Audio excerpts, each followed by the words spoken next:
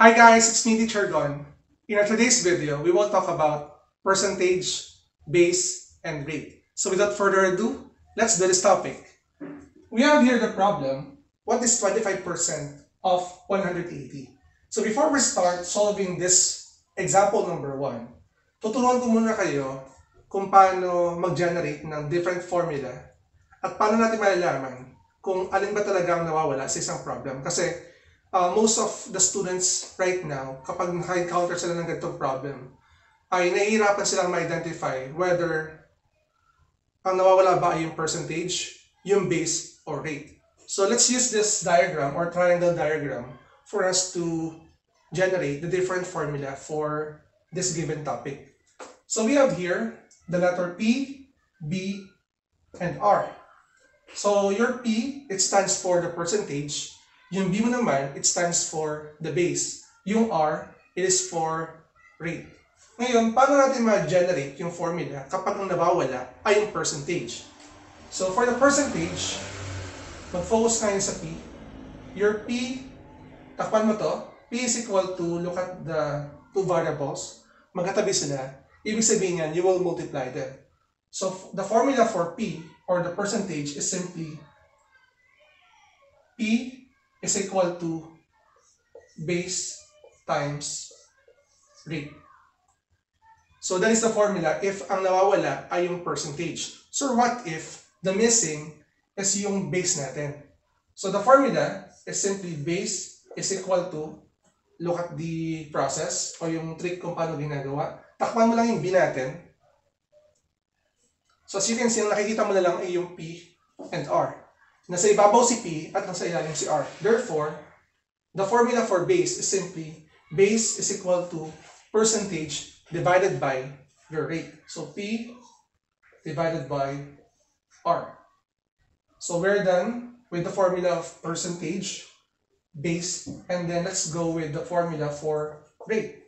Kapag rate naman ang nawawala, guys, ang gagawin mo lang is you need to close this variable para mas madalian ka mag-generate.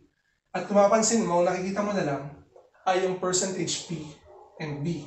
So nasa ibabaw si P, nasa ilalim si B. Therefore, the formula is simply rate is equal to P over B. Now, that's it kung paano gamitin yung triangle dito in generating the different formulas. Ngayon, puntahan natin yung problem natin. We have, what is 25% of 180? In this problem, I will be using P is equal to base times rate. So ang tanong, sir, paano niyo po nalaman that this one is the appropriate formula at paano niyo po nalaman na ang nawawala ay yung percentage? So ito yung trick dito. Dito kasi, para malaman natin nandyan yung percentage natin, kailangan yung number is associated with the word is. Yung base naman natin is associated with the word of. Yung R naman natin, syempre, makikita nyo naman dyan na meron siyang percentage symbol. So in this problem, what is 25% of 180? Meron tayo itong word na off, meaning this is your base. So meron tayong base. And then, ito meron tayong number with percent sign, meaning this is your rate. At ang nawawala natin ngayon dito ay yung percentage. Okay? So let's start solving. Bubrain ko lang ito. Solve natin. Okay. So, dito, yung percentage natin nawawala, copy mo lang yung variable P. And then your base is equal to 180.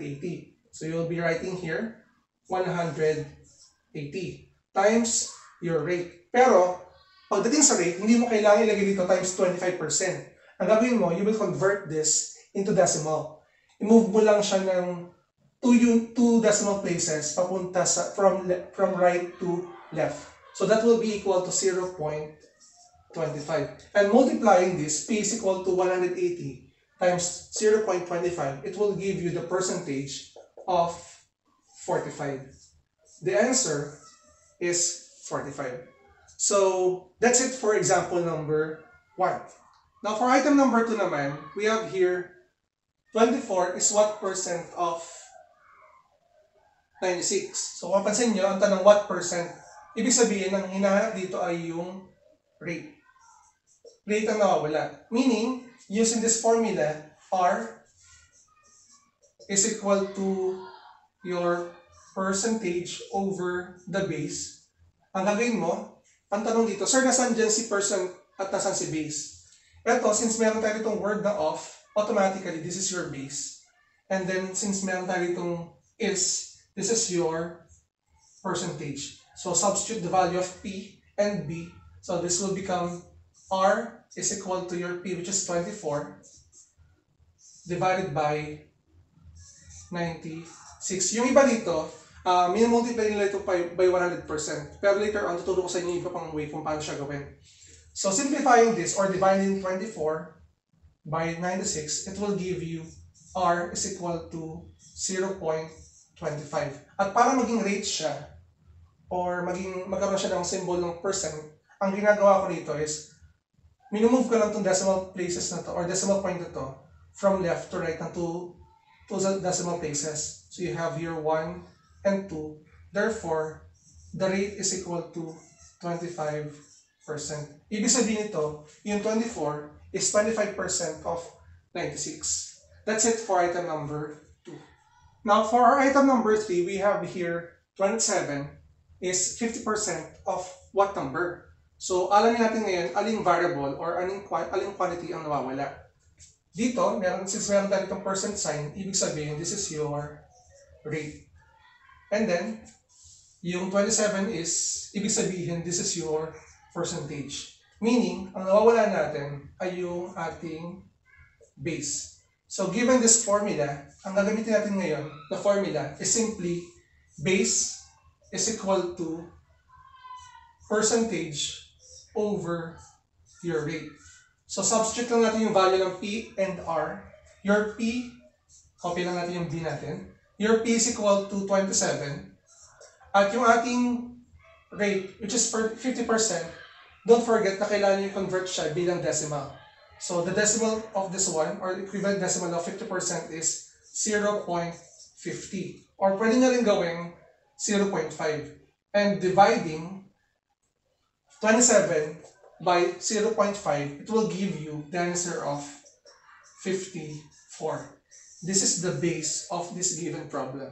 So I hope na in this video, you learn something about percentage, base, and rate. So again, if you're new to my channel, don't forget to like and subscribe. At i-hit nga rin yung bell button para updated ka sa aking mga future uploads. Again, I am Teacher Gon.